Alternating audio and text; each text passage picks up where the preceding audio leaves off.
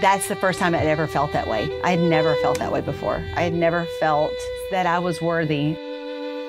I know my sin. He knows my sin. Why would he want to change me? And he did. Grace is the unmerited love and favor of God.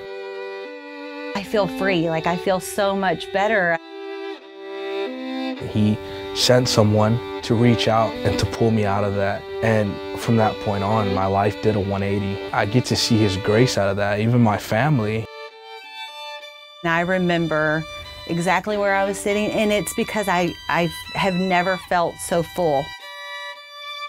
Because at some point in my life, I lost trust on everybody that I had around me. I was alone, and I'm not anymore.